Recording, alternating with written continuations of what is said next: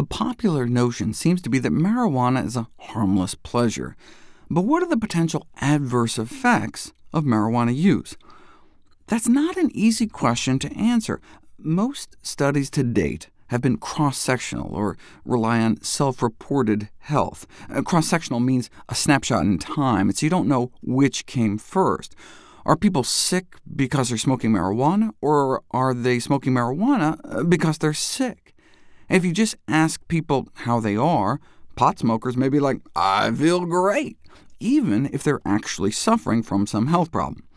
Few longitudinal studies have been done, meaning studies done over time using objective measures of health, until now.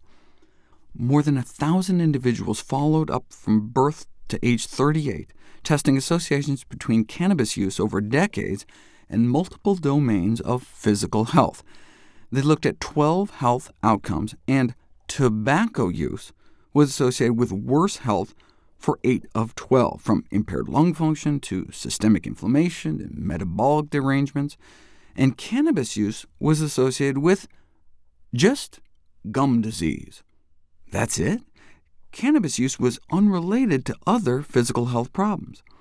Now, periodontal disease can lead to tooth loss, and there may be other dental health problems associated with smoking marijuana, but when cannabis is described as nefarious, the first thing to come to mind is probably not gingivitis. Is it possible that cannabis users are just living healthier than average lifestyles to counteract the effects of the drug, like eating more fruits and vegetables, or maybe drinking less alcohol? No, neither are pot smokers exercising anymore, and so the absence of associations between cannabis use and poor physical midlife health could not be attributed to any of these other things, so maybe marijuana is just not that bad. Heroin may increase your risk of dying. Cocaine use may increase your risk of dying, but no association was found between mortality and marijuana. Now, they did just follow these folks until age 38. To find out what happens after that, we need to turn to Sweden, where they recently published the longest study ever on cannabis and mortality. 50,000 men followed up to around age 60. About 30 years ago, when they first reported on this cohort, no significant excess mortality was found among cannabis users, or abusers, as they called them. But back then, these men were in their 30s, like in that other study. What happens when you follow them past middle age, when perhaps the health-related detrimental effects might begin to emerge?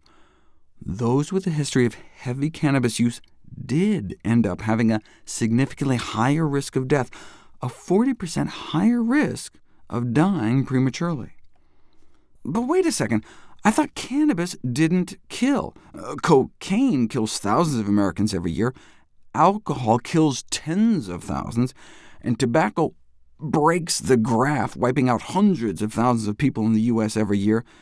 But marijuana doesn't even make it onto the graph. But what they're referring to is that no deaths have been directly attributed to the acute physical toxicity of cannabis. So when some 19-year-old eats a cannabis cookie and then jumps off the fourth-floor balcony, the direct cause of death was the fall, but that doesn't mean cannabis didn't contribute. It's true that people don't directly OD on cannabis like you can with opiates, which can shut down your breathing.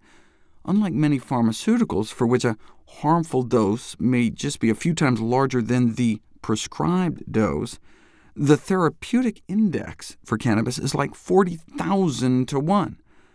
Does that mean you could smoke like 40,000 joints without ODing? No. You may be able to smoke 2 million joints before a lethal overdose. Cannabis use contributes more to disease than death, in part because people aren't injecting it. But the health-related harms of cannabis had never been quantified on a global scale until 2013. Every year, cannabis is estimated to result in 2 million years of healthy life lost due to disability. Now, this is tiny compared to 100 million or so years attributed to alcohol or tobacco, but still results in a lot of pain and suffering. But what about our gum disease study? I thought the only physical health problems were dental in nature. Well, they were just looking at a specific set of health problems.